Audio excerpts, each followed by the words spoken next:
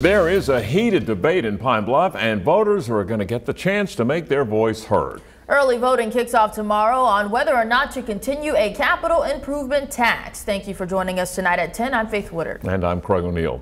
But before you vote, those for and against want you to know what's at stake for the community. And THV11's Ashley Godwin tells us what we need to know.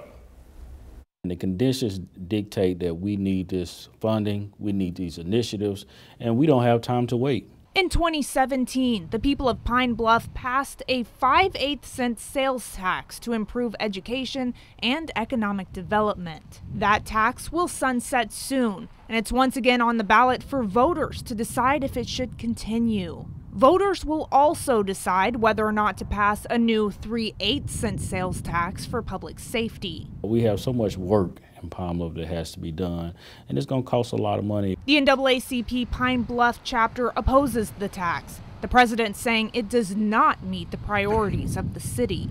We have some issues in our community.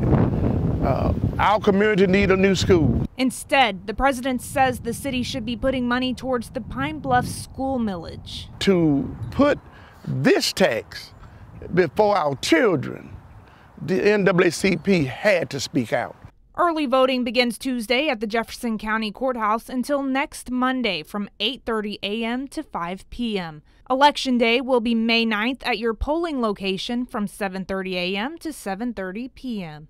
Early voting also begins for those who live in Jacksonville. There are no changes to the school millage and there are no candidates running. But because of Arkansas law, an election must be held.